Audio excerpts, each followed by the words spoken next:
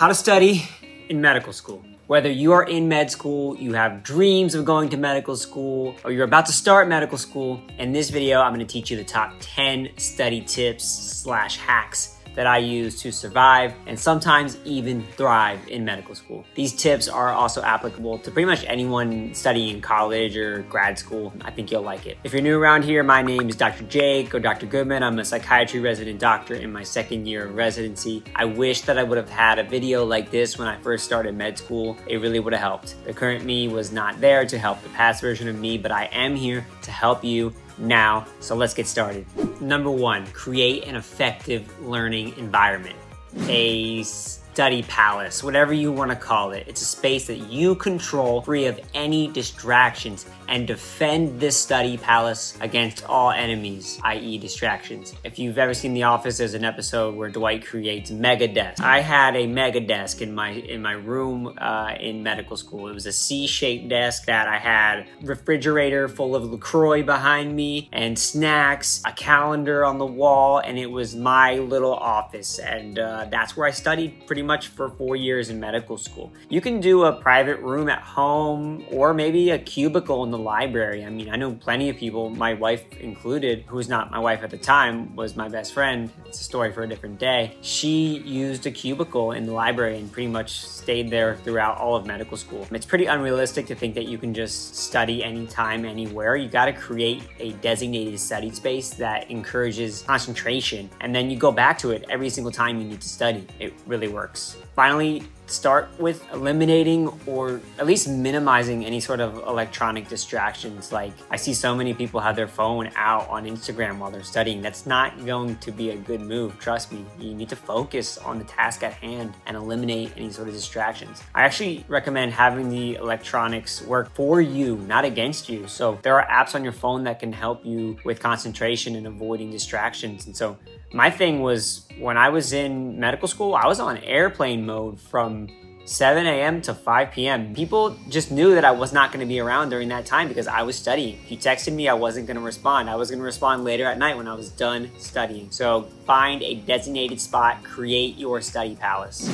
Number two, the Pomodoro method. You might have heard of this before. The Pomodoro method or technique, it's a time management method that was developed by this guy. Oh, I think I know his name. It's like Francesco Cirillo or something like that. Anyway, this guy developed it in the late 1980s, and I actually made a TikTok video about this probably like 2 years ago when I first started on TikTok. I'm gonna play that video here because I think it's gonna do a better job than I can right now at describing what the Pomodoro method is and why you should use it. So watch this. What's up, guys? Today I'm going to teach you the study hack that I used in college, in medical school, and in my MBA. It's called the Pomodoro technique. What it is that you put your phone on airplane mode, you put a timer on for 25 minutes. During that 25 minutes, you focus on nothing but the task at hand. One task, you're studying. When that 25-minute timer goes off, you take a 5-minute break. Throw on some headphones, close your eyes, relax, listen to music. Do not think about studying. After that break, set a 25-minute timer and get back to work. This is something you can do over and over again without getting too exhausted. The Pomodoro technique is going to allow you to focus on one thing instead of the millions of things that we have going on in our lives. So good luck. Please comment below if you have any questions, and please follow me for some more videos like this. Okay, so why has the Pomodoro method become so popular? Well, think of it like this. If you're working out at the gym and you're doing bicep curls, as you can tell, I've been hitting the gym pretty hard recently. Just kidding, I actually have just been doing kind of cardio. It's hard to work out in residency. Anyways, when you do bicep curls at the gym, you're not gonna be doing 1,000 curls without stopping, right? Your biceps are a muscle and they need time to rest and recover. Well, your brain is also a muscle. It needs to recover after times of stress or times of strain. And studying for med school requires a lot of brain power. You need to rest your brain in between these sets. That's kind of how I think about it. It takes a lot of practice and discipline to master the Pomodoro method, but once you do, you'll be shocked at basically how long you can work without feeling like you are absolutely depleted, without feeling like you've ran some sort of mental marathon. I've been using the Pomodoro method for probably a decade. I used it for 4 years in medical school. Actually, no, I used it for 4 years in college, 4 years in medical school, and in my MBA. So I used it for 9 years, and I still use it to this day. All right, so number 3, mnemonics. Difficult to spell, but so useful. You've been using mnemonics since you were a child. They're just like tricks and mental hacks that help us remember things. It can be like rhymes or acronyms, visual cues. I'll give you an example. Like a pretty basic elementary example would be I before E except after C to help you spell correctly. But I'm trying to think of one for I just thought of one for med school. There is a type of arthritis called writer's arthritis. I think I'm pronouncing that correctly. And the acronym for writer's arthritis is can't pee, can't see, can't climb a tree. What that means is that in writer's arthritis, you develop a joint pain and swelling. It's triggered by an infection, typically chlamydia. At least that's what's commonly tested. That sort of joint pain goes throughout the body, and it's like stiffness throughout the body. That's the can't climb a tree part. And there's also discomfort when urinating, that's the can't pee part. And then there's eye inflammation that can occur, that's the can't see part. So that's how people remember riders: can't pee, can't see, can't climb a tree. So I'm gonna share with you guys a little bit in a few minutes in this video, a really great study resource that makes really great use of mnemonics to help you learn and recall information. And it's something that I was able to utilize when I was in medical school, and I think you'll like it too. Number 4, use a question bank. From day one, I recommend using a question bank. It's actually one of my only really regrets in medical school is that it took me so long to discover the value of using a question bank. I really cannot express how important this is. If you're gonna take one thing away from this video, please take this away. And by the way, I didn't really explain what a Q bank is. Q bank, it's like what all medical students call a question bank, right? It's hundreds, sometimes thousands of board-style questions that simulate a USMLE board exam or any type of board exam. USMLE, United States Medical Licensing Exam. You take 3 of them. I have another video talking about USMLE. Fun times. Basically, it simulates these questions and it helps you learn how these questions are asked and why the correct answer is correct and the incorrect answers are incorrect. So why use one? Well, it's probably the best way to learn. One of the best ways to learn. You can start preparing yourself for board exams earlier in your training. I would recommend pretty much from day one starting to use one of these. I started during my 2nd year and I wish I would have started way earlier. I'm about to show you a great resource that utilizes these question banks and helps you internalize the massive amount of information that you need for medical school. Another thing that's important to know is that these practice questions are not necessarily just to check if you've learned the material. I used to fall into that trap and thinking like, well, I didn't learn this yet. I don't want to take this practice question. These questions help you learn the material. You really should utilize them to your full advantage. So I just got kicked out of the library for being too loud. So, all right, we're back in my office. Number 5, use flashcards. Use flashcards strategically. In the initial weeks of med school, I'd suggest that students start to learn about electronic flashcard apps like Anki. Flashcards are not just for kids. They're actually one of the most efficient ways to study and internalize all the information that you need in medical school. Flashcards are flexible, especially these electronic flashcards.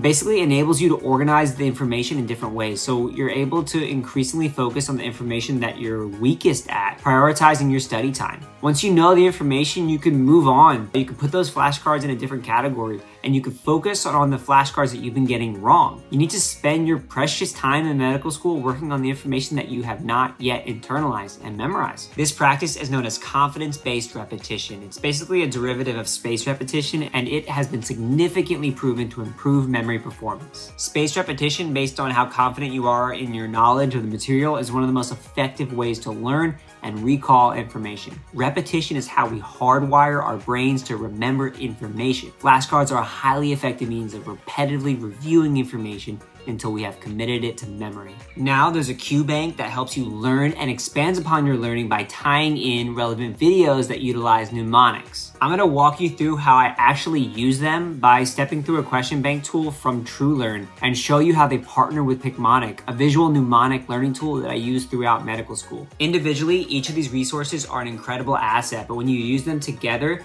it's like the ultimate study hack to help you ace your exams and continue the pursuit of your medical goals. Since my specialty is psychiatry, we are going to do a psych question. All right, let's do it. A 32-year-old man comes to the emergency department after a ground level fall. The patient was shoveling snow and slipped on the ice. He now reports left arm pain and limited range of motion. While talking to the nurse, the patient asks, "Do you have any potions that can help my pain? I don't like taking Western medicine." The patient is oddly dressed and refuses to change into a hospital gown. He does not use alcohol, tobacco, or illicit substances. He lives with his parents, and he currently works as an accountant, but he's unhappy because of the dress code at his work. His vital signs are stable. The patient is alert to person, place, and time. He resists examination of his left arm due to pain. Radiographic imaging of the arm is ordered, but the patient refuses imaging after stating that, quote, "X-rays will just make me worse." However, after the physician explains that radiographic imaging is safe, the patient agrees to proceed with imaging. This patient's behavior is most consistent with which of the following diagnoses? A, delusional disorder. B, paranoid personality disorder. C, schizoid personality disorder. D, schizophrenia. Or E, schizotypal personality disorder. So the first thing I like to do is just basically use the process of elimination to weed out all the answers that I know are incorrect. I know that A is going to be incorrect because delusional disorder is characterized by the presence of one or more delusions, and it has to last for at least a month or longer. So what's a delusion? A delusion is basically a fixed belief that persists even in the presence of evidence that would dispel the delusion to prove it as incorrect. An example of a delusion is if I said the sky is green and the grass is blue, and you showed me that the grass is green and the sky is blue, and I still would be unwilling to accept that, that would be considered a delusion. Basically, we could convince this patient that x-rays were a safe procedure despite his initial reluctance to allow imaging. So a patient with delusional disorder would probably not have changed his thinking. He would have stuck with the fixed belief. So it's not going to be delusional disorder. B, paranoid personality disorder. This disorder is characterized by a strong mistrust of others. It's really unlikely that this patient would have trusted the physician enough to even agree to an x-ray. So it's not going to be B. C, schizoid personality disorder. A lot of people confuse schizoid personality disorder with schizotypal personality disorder, but schizoid personality disorder is like a voluntary social withdrawal and limited emotional expression. So while he expressed that he's unhappy with the dress code at work, there's nothing here that really suggests that he has a desire or need to isolate from others. So I don't think this is the correct answer. Let's cross it off and let's keep moving. D, schizophrenia. So basically the diagnosis of schizophrenia requires at least 6 months of 2 of the following symptoms: delusions, hallucinations, disorganized speech, disorganized or catatonic behavior, and negative symptoms such as flat affect or apathy or social withdrawal. Though the patient's appearance and magical beliefs may be perceived as odd, we don't really have any signs of these symptoms here, so D is unlikely. We're going to cross off D, and that leads us to answer E. Let's see if we're correct. Let's go ahead and submit schizotypal personality disorder, answer E. Nice, well done. It's E, schizotypal personality disorder. Now let's scroll down and see how this collaboration between TrueLearn and Picmonic reinforces the learning process. So you can actually see when you scroll down, there's a Picmonic video related to the question that you just answered.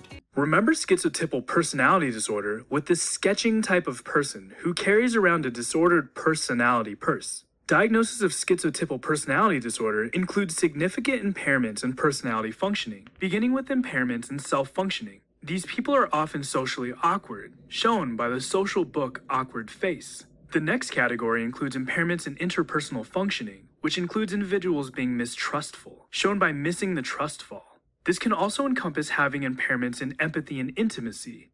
The last category includes pathologic personality traits. Individuals with this personality disorder may present with eccentricity, the egg-centric costume, which is defined as an odd, unusual, or bizarre behaviors or appearance. They may manifest with magical thinking, the magical wizard, which can include bizarre thinking and speech, the bizarre speech bubble. Individuals may act highly suspicious, the suspect that's been sketched up. Lastly, individuals may seem withdrawn or detached, shown by him detaching from reality. Picmonic is masterful at using mnemonic tricks to help internalize the massive amount of information that are required to pass your board exam. Also, when you review the results of your test, you're going to be provided with detailed explanations of symptoms, diagnoses, and basically how to use that information to determine why each answer is correct or incorrect. You'll also see how your answers and your test scores compare with your peers using these tools. You can also review or retake your test to gauge your progress. You can see how TrueLearn and Picmonic can be invaluable resources in med school. If you want to learn more and try the TrueLearn QBank with Picmonic integration for yourself, head to the description in this video. All right, let's move on to number 6 of my top 10 med school study tips. So number 6, consider forming a study group, or at least finding a study partner. I think this is really important because it keeps you accountable. Meeting up with your classmates to go over course material can keep you accountable. Teaching others is also a proven learning strategy to enhance your own understanding of a concept. They say that the best way to learn is to teach somebody something. It also improves morale, support, you get insight, you get friendships for life sometimes. And studying in med school is just super intense. And really only those who have been there can really understand. So my study buddies to this day are still some of my best friends from medical school. Now, there are definitely risks associated with study groups, i.e. a chatty Cathy, somebody that just talks and talks and talks and prevents you from studying. So you want to make sure you avoid people like that, at least in your study groups. You also don't want to fall into the trap of hanging out and then not really studying because you're supposed to be studying. Hang out later. All right, number 7, protect your time. Manage your time outside of class. And basically, number 1, decide if lectures are even worth it. From my experience, no. I actually stopped going to lectures. They were recorded. This saved me hundreds of hours. I would basically watch the lectures on 2x speed at home. You know, that's how I learned. I have no regrets about doing that. And lectures just were not for me in my medical school, and they may be for you. Basically, everyone's gonna feel like there's not enough hours in the day, but everyone has the same amount of hours. We all have the same 24 hours. You really want to build a strong routine, and that's all about working smarter, not harder. I basically treated my med school life like it was a 9-to-5 job. And when I say 9-to-5 job, I more so mean like 7 to 7, sometimes longer, 7 to 8. But when you're done studying, you're done studying. You go home and you know that you've done everything you can for the day, and that's like an amazing feeling. So treat it like a job. Develop a routine. All right, number 8. Find a mentor. Find somebody who's a year or a few years above you who you can trust. Somebody who studies like you do. Somebody who lives a life like you do. If you enjoy hanging out with your friends on the weekend or you enjoy traveling, make sure your mentor is not somebody who studies 24/7 and is going to make you feel inadequate or feel like you're not studying enough. Mentors help with study guides, research opportunities, and just general advice and insight. It's probably one of the most underrated tips in this video. Finding a mentor is key. And before starting a new class, ask your mentor about it. This cuts a lot of the BS work in the beginning when you're trying to figure out what to read, what not to read, how to study for the tests, and then pay it forward. Make sure that you find a mentee and mentor them. Number 9, don't be prideful. And what I mean by that is don't be afraid to ask for help. If you find yourself struggling in a subject area of study, don't be afraid to look for help. Your school may have free tutors that can help out and make your life a lot easier. I've used tutors before with really good results. My college and medical school had free tutoring services. So take advantage of every resource that your school has to offer. Number 10, this is definitely the most important. Take care of yourself. Med school can be physically, mentally, spiritually, emotionally draining. Make time for yourself. That means eating healthy, getting exercise, getting enough sleep, and carving out some time to do things that brings you joy. I know all those things I listed are easier said than done, but you just gotta do your best. And if things become too much, don't hesitate to reach out for help. I wish I would have reached out for help more when I needed it in med school. Whether it's the support of family, the companionship of friends, or just taking advantage of the mental health resources that your school provides, or seeking professional mental health assistance. Remember, you're not alone. Many medical students struggle with depression, anxiety, and mental health issues. You are not alone, I promise you. Well, that's my top 10 list for surviving the rigors of med school and study tips that can help you along the way. I hope this video was helpful for you. Let me know what you think in the comments. And if this resonated with you, hit the thumbs up, share it with a friend, and consider subscribing to my channel. If not, no worries. I appreciate you coming out anyway. Good luck on your journey. You got this. I believe in you.